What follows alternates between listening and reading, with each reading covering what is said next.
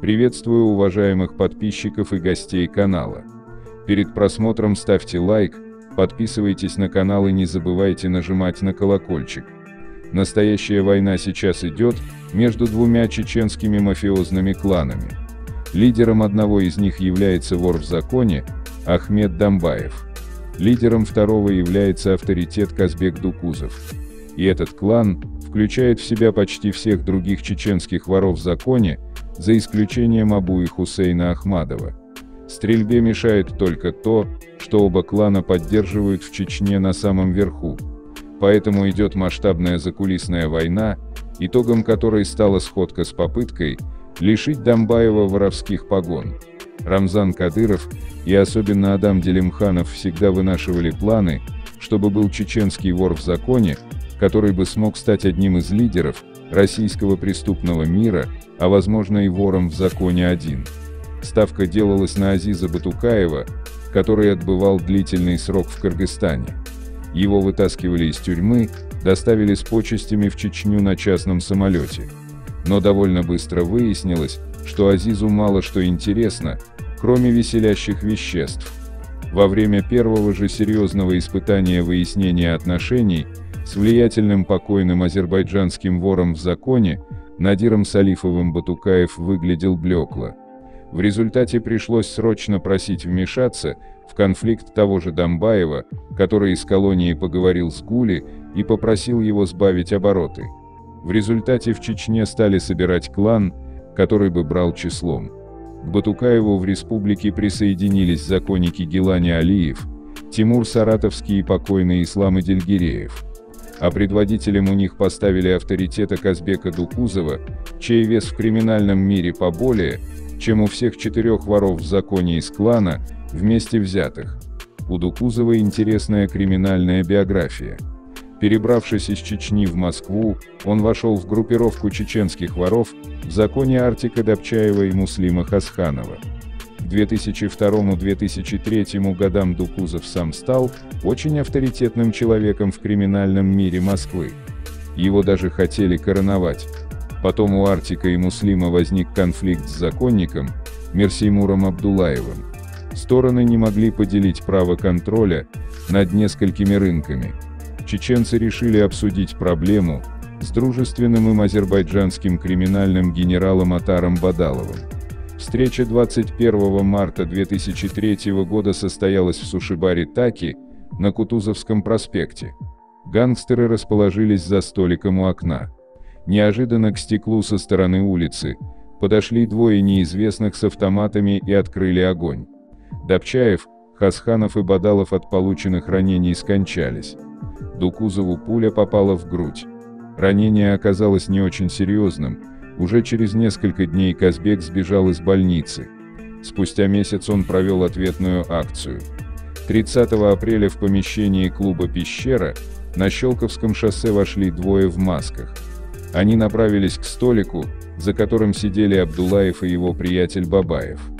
Один из киллеров выхватил пистолет Стечкина и выпустил в вора в законе 12 пуль, еще 3 раза он выстрелил в Бабаева. Мирсеймур скончался, его друг выжил. Стрелком был Дукузов. Спустя год Дукузов стал известен всей стране, как исполнитель убийств главреда Forbes Пола Хлебникова. Присяжные оправдали Казбека, он вышел на свободу. Вскоре оправдательный приговор был отменен, его объявили в международный розыск, в котором он и находится по сей день. После оправдательного приговора Дукузов скрылся в Объединенные Арабские Эмираты, где сразу влип в историю. Он совершил вооруженный налет на бизнесменов и отобрал у них несколько миллионов долларов. Адаму Делимханову стоило немалых усилий, чтобы организовать освобождение Дукузова и переправку его на частном самолете в Чечню. Там он пребывает не скрываясь, числясь в международном розыске. Помимо мафиозной деятельности, Дукузов выполняет деликатные поручения по всему миру. Только в ноябре в Турции была задержана группа киллеров под руководством Беслан Расаев. Ее участники должны были устранить в Турции выходца из Чечни по имени Абдул-Хаким, который воевал в Сирии против режима Башара Асада, а отправил группу в Турцию Казбек Дукузов. Именно он и является лидером в клане, в который входят 4 чеченских законников. После неудачи с Батукаевым, в верхах Чечни стали делать ставку на молодого вора в законе Ахмеда Домбаева, который в тот момент находился в колонии.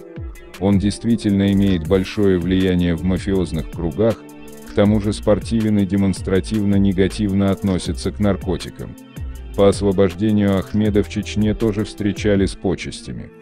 По информации источников, в республике Шалинскому сразу предложили присоединиться к клану Казбека Дукузова.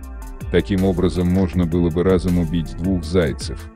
Во-первых, клан Дукузова сильно бы усилился. Во-вторых, присоединение Домбаева обещало и финансовые блага. Через Шалинского проходят большие потоки общаковых денег. Однако тот к кому-либо присоединяться категорически отказался, заявив, что будет сам по себе. Никакие уговоры не помогали. В другой ситуации все бы это привело к кровопролитной войне. Особенно, зная нрав Дукузова. Но на самых верхах чеченской власти очень благосклонно относятся и к Дукузову, и к Домбаеву. Поэтому просто не дали разгореться открытому конфликту. Однако вопрос остался неразрешенным. По словам источника СМИ, тогда к ситуации был подключен Гилани Седой, который неофициально стал посещать Европу и пытаться договариваться с дружественными ворами о раскоронации Домбаева. Он же привозил из Чечни необходимые доказательства, съемки шикарного особняка Шалинского, информацию, что его люди ежедневно через банкоматы обналичивают крупные суммы, в Грозном и так далее. Все это, по мнению Гилани, должно было служить подтверждением того, что Домбаев живет непосредством, а значит прикладывается к общаковым деньгам. В результате в сентябре в Афинах прошла сходка, в которой приняли участие законники Матвей Карабулат, Кока Шалибашвили, Гиец Хварадзе, Андрей Гамлевский, Мираб Асанидзе, Тенга Пирвели, Гия Индиладзе, Шотика Тевдарадзе, Заза Амбраладзе, Гия Нижарадзе, Каха Джангвиладзе, Джонни Пурцхванидзе. Они приняли решение раскороновать Шалинского. Впрочем, в воровском мире решение «сходи» было воспринято неоднозначно, и многие воры отказались признавать ее решение. Так что Домбаев продолжает прежнюю жизнь, и у большинства криминальных генералов считается действующим вором в законе. Но и, конечно, у него появился новый повод для нелюбви – клану Дукузова-Гилани. По словам источников, обстановка накаляется, и к чему все это приведет, никто сказать не берется.